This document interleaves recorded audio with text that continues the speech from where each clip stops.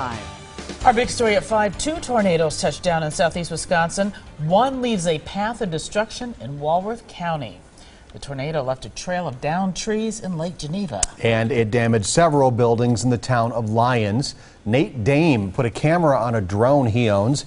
He flew that over an industrial park and then shared this video with us. You can see the damage to the roofs and the wall. A small tornado, calling it an EF-1, the National Weather Service is. Michelle Fiore has our big story at 5. She is live in Lake Geneva. Michelle.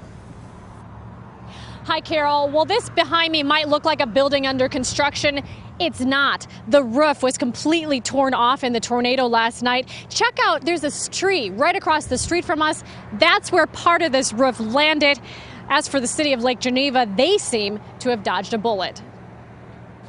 An early start to the day for Lake Geneva street crews. Called in at 5 a.m. They're clearing away up to 200 trees lost in last night's tornado. Yes, there's some very large trees that just got uprooted, ripped right out of the ground. There's some trees that we found that the trunk is there and the tree is 60, 70 yards away. From the looks of it, this tornado seems to have spawned near downtown. It started exactly 1 block from the lakefront, from what we could see on our damage. And it's amazing, flying debris didn't hit anything of significance. I think if that storm would have been any wider, 500 feet going west, it would have gone right down the heart of our city. It was crazy. It came out of nowhere, and there were no sirens or no warnings or anything. The National Weather Service is taking some heat about that today. Fortunately, we didn't have the warning out in time for the tornado. The EF-1 made a 5-mile journey. Just from the damage that we saw, it looked like it probably skipped here and there.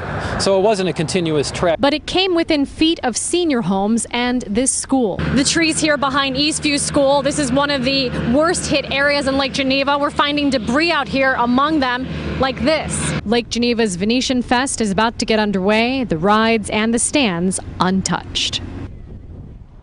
No injuries are reported in this. The tornado is the talk of the day here. People want to know why there were no warning signs in this. We've got the answer coming up at 6. Reporting live in Walworth County, Michelle Fiore, today's TMJ4. Yeah, we're lucky no serious injuries. Thank you, Michelle.